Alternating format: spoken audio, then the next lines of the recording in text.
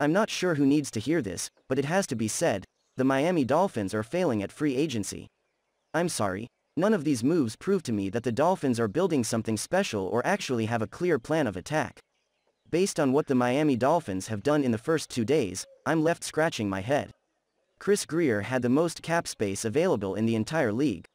Add in the fact that he could also increase his cap limit by cutting players that shouldn't be on this team, and you could potentially gain an extra $21 million in cap space. Why that hasn't been done, yet is another example of how this past offseason has been a disappointment. The weakest position on the Miami Dolphins depth chart is quarterback and offensive line. Chris Grier stated at the NFL Combine that the Miami Dolphins are officially out of the Deshaun Watson drama, which I still believe is a mistake. The Dolphins are all in on Tua Tagovailoa and the hope that he can showcase something that no one has seen in the past 2 years. If that doesn't work, there is always the option of looking at Teddy Bridgewater, the Miami Dolphins' brand new backup quarterback. I'm not sure what to think of the quarterback room, as both players have similar or just about the same ceiling. The downside in all of this is that we have already seen the ceiling for Bridgewater. Miami Dolphins fans just hope that Tua doesn't share the same fate. Offensive line. This was the year that Miami was supposed to spend on actual talent that will help protect their quarterback and improve a running game that has been missing for years. Miami has been sitting pretty and not doing anything, which doesn't make sense. Yes, Chris Grier decided that Connor Williams makes a lot of sense and handed him a 2-year deal. Thanks for that, Chris. You basically just signed the most penalized offensive guard in the league last year, that was actually benched by his team, due to the costly penalties that he made. Morgan Mose.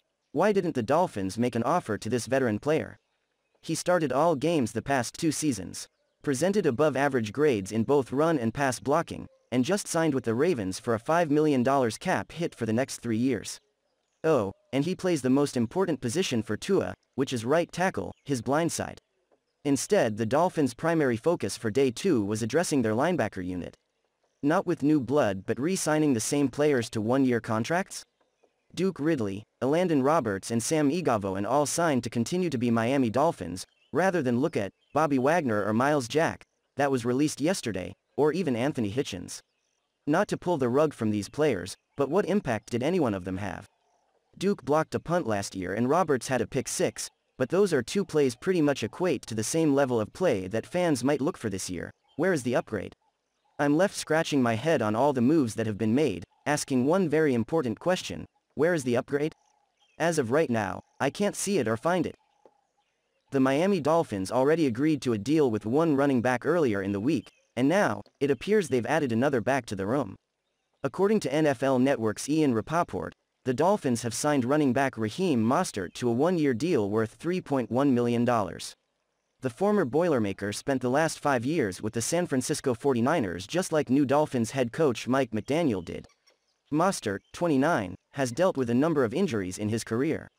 In his 5 full seasons with the 49ers, he appeared in just 45 of 81 possible games. A knee injury in 2021 during the season opener kept him from missing the remainder of the season. When he has been on the field, he's been productive, rushing for 1,610 yards and 11 touchdowns on 5.7 yards per carry. The Dolphins' running back room is starting to take shape with Mostert joining Chase Edmonds, agreed to a deal, Myles Gaskin, Salvon Ahmed and Garrett Dokes.